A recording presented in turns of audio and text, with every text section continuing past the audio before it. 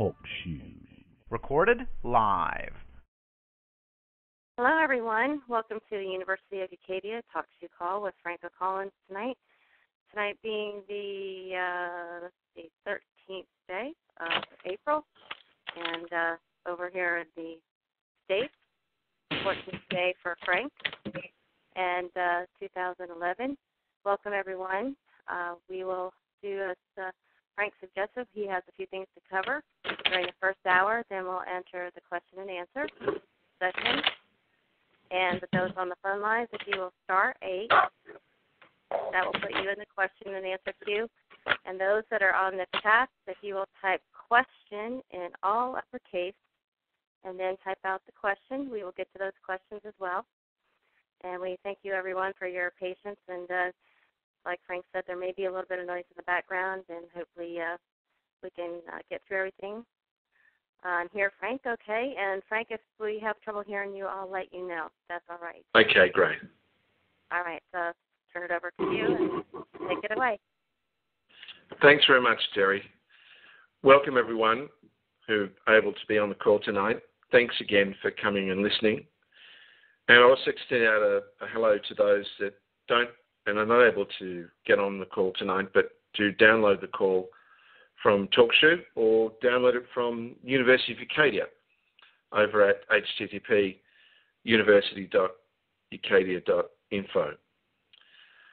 Well, tonight, I think given there has been some fantastic research in the last week, given people are still facing major legal issues, that there has been mixed responses, and given continued changes in what's happening in the global landscape, I suggested, and Terry agreed tonight, that we focus this call really on legal matters, on where we're at, on how we can best achieve success when we are confronted with court and legal matters. How is it the system is still possibly getting away with ignoring what is happening? What are we doing about it? And what does this hold for the future? So I've really divided it into 4 topics that I want to cover in the hour that we've got. The first is the topic of doubt and the great spiritual war. If anyone does not believe that we are in a spiritual war, that we are dealing with an awakening of knowledge and we're dealing with people entrenched in ignorance, then that is an essential issue. So the first is doubt and the great spiritual war. The second is who and what you really are. And as we go through some of the research again tonight, I'm going to emphasize and show, hopefully to you, just how important that is, not only from the perspective of UCADIA, but actually, in fact, from the perspective of what little remedy exists in their system, who and what you really are, knowing that.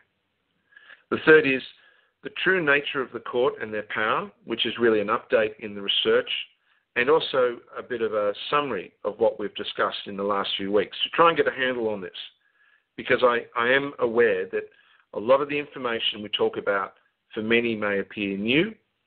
It is hard sometimes to get a perspective. So number 3, the true nature of the court and their power.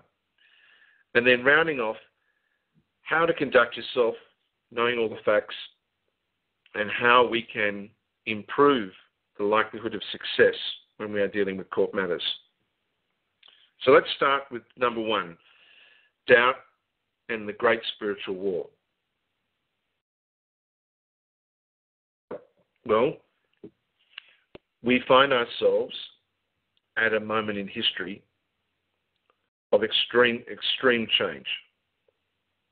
As we have said on previous chats, and I'm sure many of you know, all the major prophecies, more than at any other point in history, point to this moment, this time, as the watershed, the end of one system, the beginning of a new.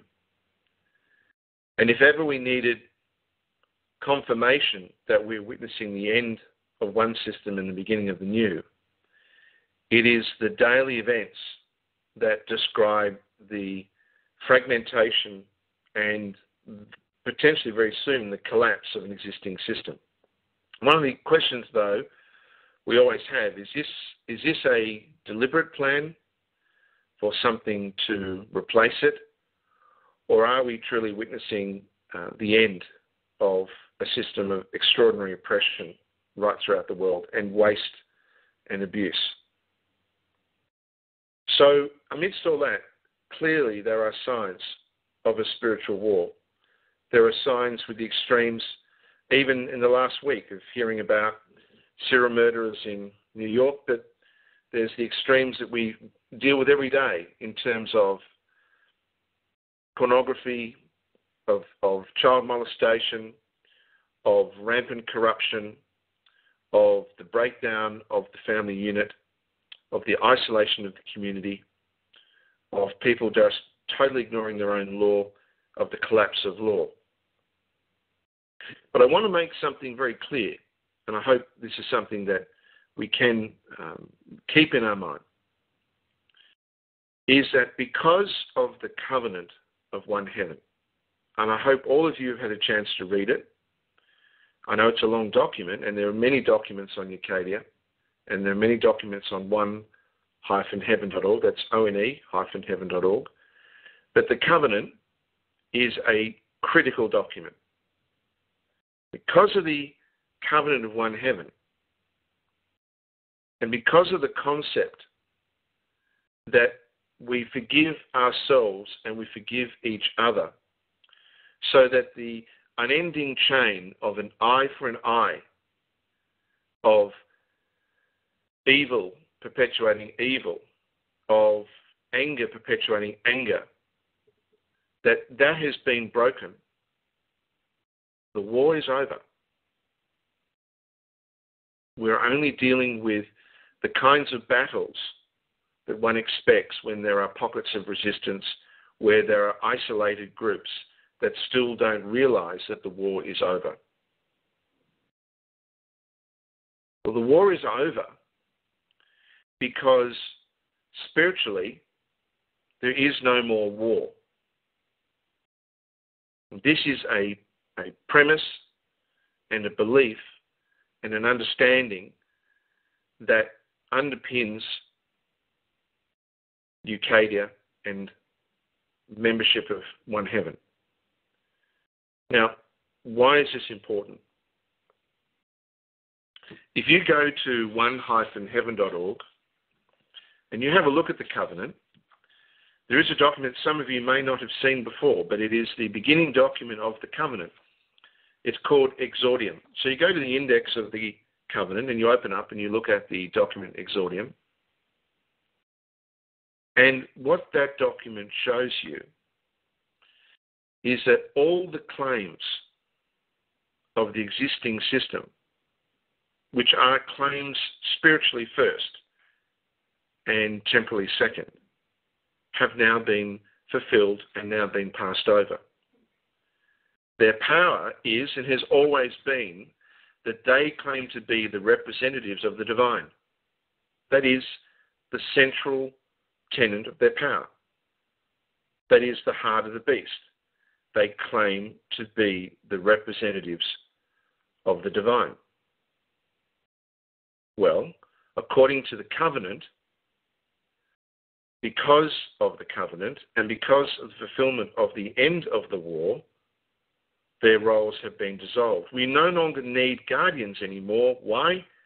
Because we have grown up. We have awakened. We are no longer behaving as children. We are behaving as apostles. Apostles in the true sense, the word meaning divine messengers, not simply those that followed the Master, Yeshua. As we have now grown up and as we start to pronounce and behave as grown-ups, as messengers, as lay ministers into their system, we will be increasingly shown that they have no authority. They have no right to continue the way that they have. So have a look at Exordium, because it makes it clear It makes it clear that this is a watershed. This is the point that the war is over, because the covenant fulfills their system. It is an inclusive document. It does not favour Christian or Muslim or Hindu or Jew. It does not favour people who have white skin or black skin. It does not favour people living in Asia or America. It does not curse those that continue to do horrible things, and nor does it favour those that have been there from the beginning and believe the truth of this. It is an embracement that until we forgive ourselves, we cannot end this cycle of madness. And because we have forgiven ourselves, because we have taken the talents given to us and recognised that until we made this change in our attitude, nothing was going to change in the world.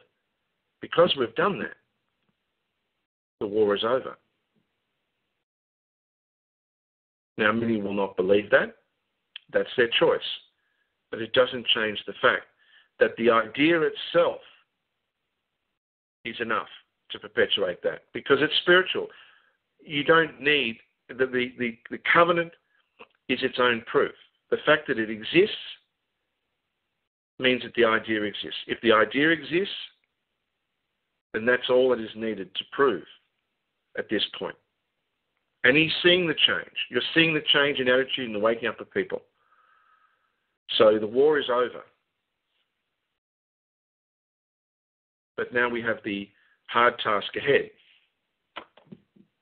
of working out who and what we are, of mopping up those that are still resistant to those facts, and of seeing the world change, given that this is this new idea.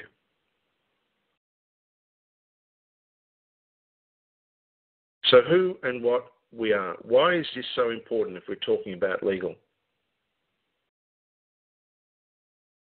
Well, when you walk into the court, frequently we say the word I. Who are you, your name? We talk ourselves, we are an individual or we are a human, without realizing that one of the tricks of these sorcerers, of these magicians, is that they claim that you are separated. In their model, in their perverse model of the universe, they believe that they can sever by spell your soul from your mind, from your body. They see them as separate, and they view those things through the prism of a trinity: mind, body, spirit.